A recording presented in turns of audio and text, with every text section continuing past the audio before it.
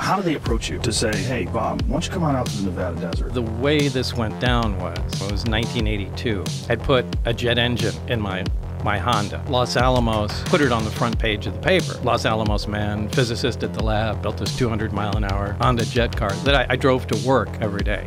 I was known in Los Alamos, the guy with the weird car, and you could hear it from a mile away. The day that came out on the front page of the paper was the day Edward Teller, the father of the hydrogen bomb, was giving a lecture down there at the lab. I went down there early, and Ed Teller was outside, leaning on a brick wall there and reading the front page of the paper. Now, this is a guy out of history, so I introduced myself. Hey, I'm the guy you're reading about there, and we talked for a little while, and it was cool. Fast forward to years later, I had moved out to Las Vegas, went on to other things, and I wanted to get back into the scientific community. I sent resumes out, and one of them went out to Ed Teller and referenced our meeting. Anyway, he remembered me, gave me a reference, somebody to contact at EG&G. That's pretty much how it started.